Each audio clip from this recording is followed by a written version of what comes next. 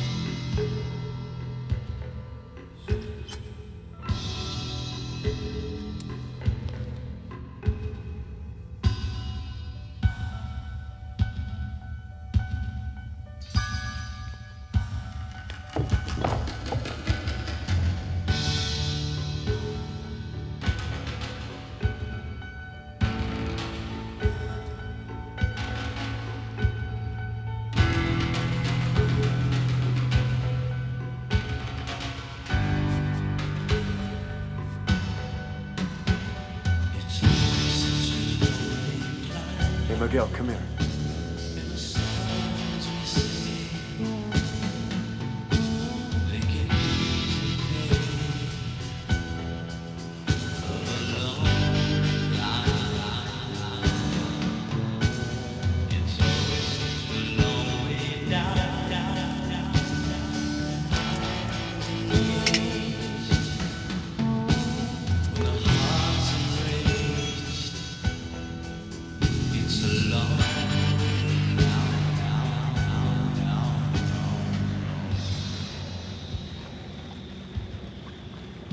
None of these agencies have anything on Dykstra to suggest that he's importing.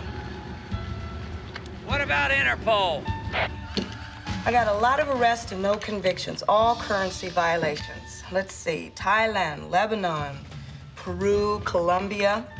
Before that, he was a euro-dollar trader in Greece, and he got indicted on a Ponzi scheme, so he had to leave in a hurry. Thanks, Trudy. Some interesting stamps on Dykstra's passport.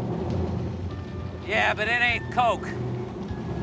If Dykstra's importing as heavily as we think, it wouldn't do him any good to whack his distributors. He wouldn't have anybody to move the product. Dykstra's making money, but 8 to 5, it ain't selling dope.